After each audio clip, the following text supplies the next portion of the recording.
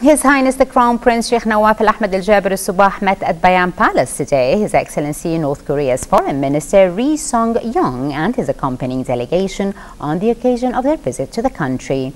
During the meeting, they discussed bilateral relations and developments between the two countries. The meeting was attended by the Minister of State for Cabinet Affairs and Acting Minister of Justice and Acting Minister of Foreign Affairs, Sheikh Mohammed Abdullah Al-Mubarak Al-Sabah, and Chairman of the Diwan of His Highness the Crown Prince Sheikh الفيصل لسعود الصباح.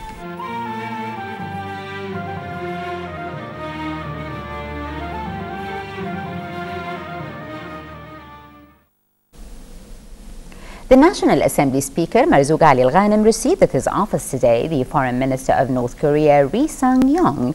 Talks in the meeting centered on the existing relations between the two friendly countries.